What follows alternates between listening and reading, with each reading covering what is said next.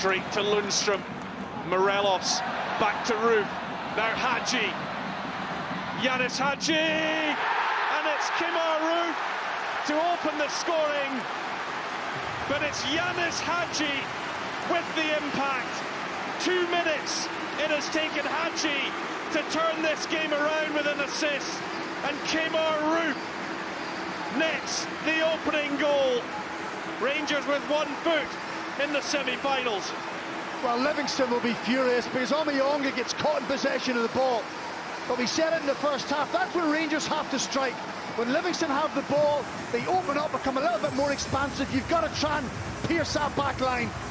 I mean, this is why Steven Gerrard's kept Kemar Roofe on. He's got a goal-scoring instinct. He just needs supply. And Ianis Hagi, he's an infectious character. He wants to be positive, he wants to take men on. Scott Wright sitting watching this. That's what you have to do when you're a wide player. You've got to have assists, you've got to take men on, you've got to get yourself into dangerous areas. Kemar Roofe will not score an easier goal, but Ianis Hagi, it's all about him.